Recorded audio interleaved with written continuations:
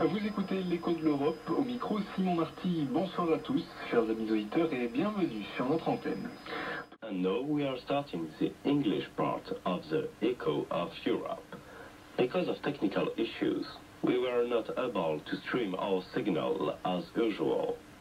The antenna broke on Saturday night, so the show was streamed only on Monday evening.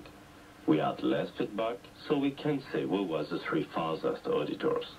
This was exceptional, and we rely on your feedback to let you know next week the three farthest auditor will listen to us. We remind you that you can send us a feedback on www.echoofeurope.eu and study the map showing our auditors. Now, the news.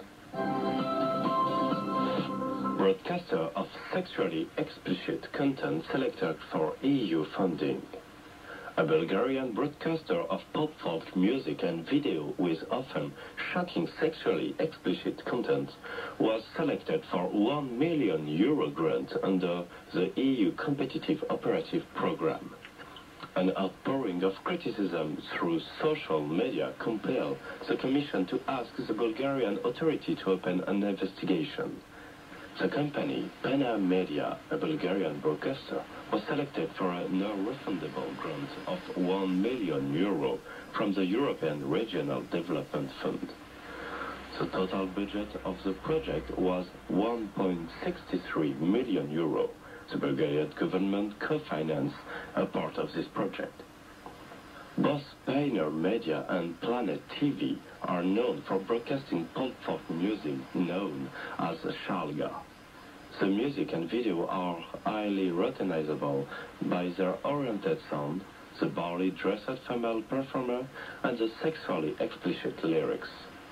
The male protagonist in video clip usually look like gangster, and the female protagonists are portrayed as porn star. We can notice that pornography is officially forbidden in Bulgaria, but all cable operators provide pornographic content. Sherwin Wheeler, spokesperson for Regional Policy Commissioner John Hunt, confirmed that Pioneer Media was selected for a grant of €1 million by the Bulgarian authorities. But as yet, no EU grant or advance has actually been made, she said.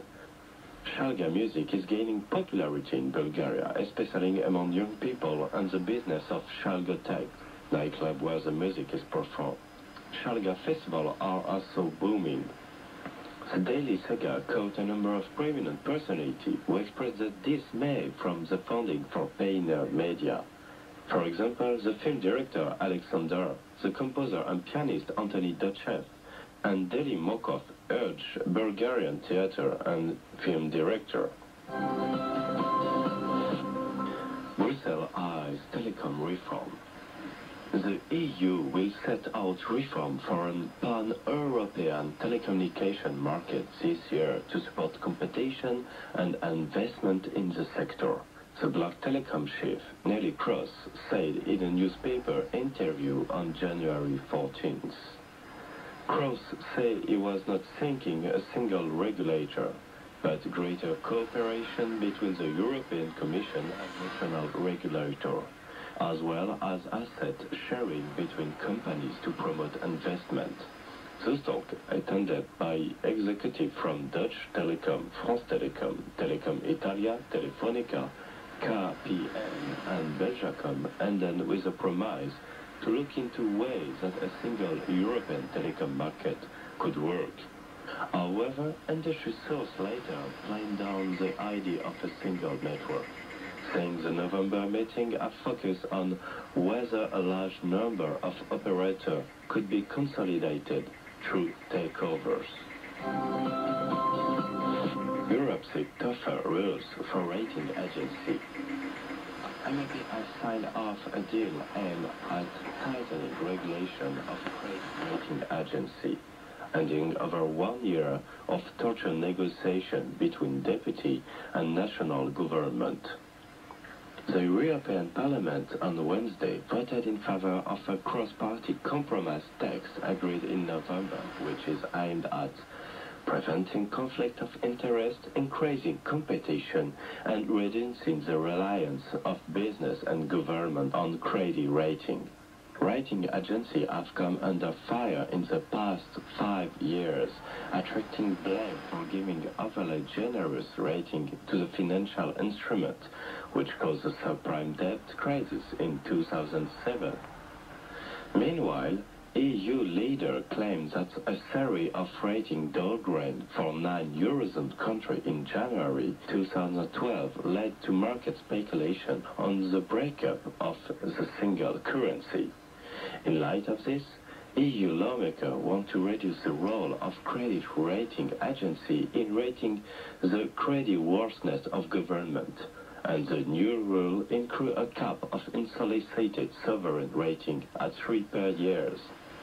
Politicians have also condemned the oligopoly of the 3 main rating agencies, Standard & Poor's, Moody's and Fitch, which have combined market share around 95%.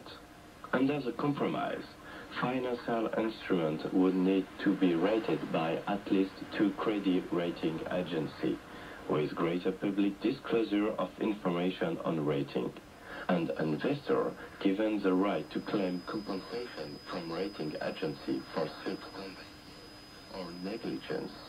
In a move to prevent conflict of interest where agencies rate organizations that they hold share in, the new rules will prohibit agency shareholders with 10% or more of the capital or voting right from holding 10% or more of the rated entity.